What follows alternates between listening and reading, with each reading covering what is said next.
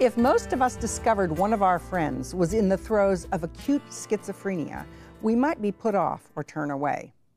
But not Dan Wu. He not only offered housing to this friend when she could not afford her own, but he also became intensely interested in her condition. So he signed up for a caregiving course with NAMI, the National Alliance on Mental Illness, and started attending a Menlo Park support group for caregivers of those coping with serious mental illness. This led to yet another unusual choice.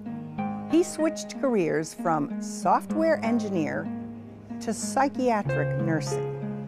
He now practices at El Camino Hospital, where he received an award as the most compassionate nurse.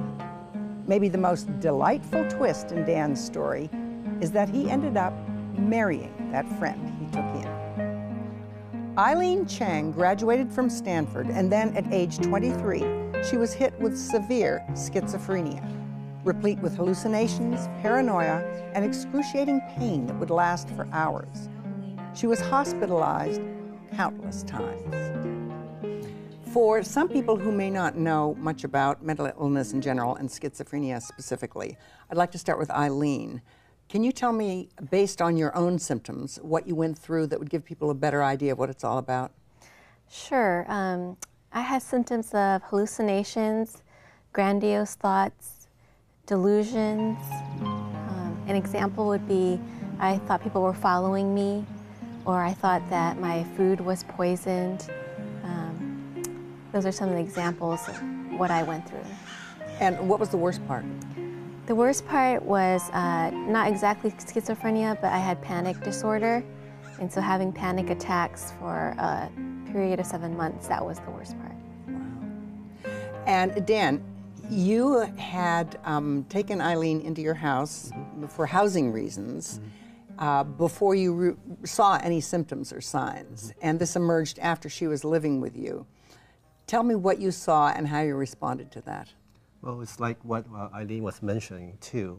She thought people were following her. So she was isolating, and then at one point, she would disappear throughout the night. And more than one time, I was ready to call the police for a missing person.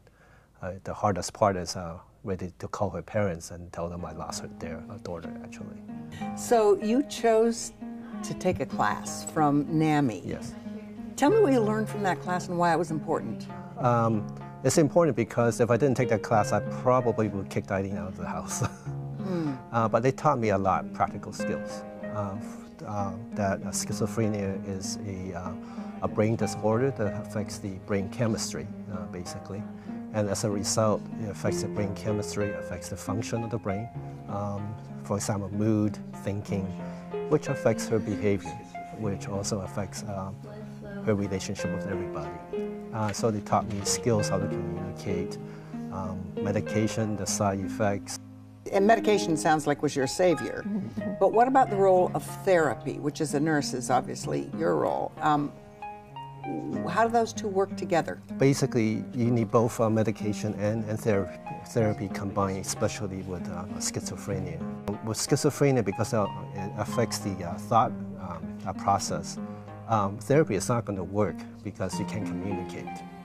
So with medication, it stabilizes the person enough so therapy has a fighting chance because they assume that you can somehow communicate. Now, as a former software engineer, burned out, turned nurse, you're a little bit unusual in that you're comfortable with a range of forms of assistance for patients, including chaplaincy and religion or spirituality. Why? Why does that matter to you? One of the primary roles is to help patients find meaning in their illness. And spirituality, lots of times, has to deal with meaning. So you don't have to be, so a person who's an atheist, he can still have spirituality because meaning is sort of global.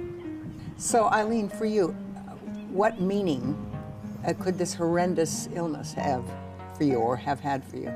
I'd like to, I want to inspire other people who have also going through mental illness, just that they can have hope. What about you, Dan? For me, it taught me to basically see past the label of a person and try to see the heart.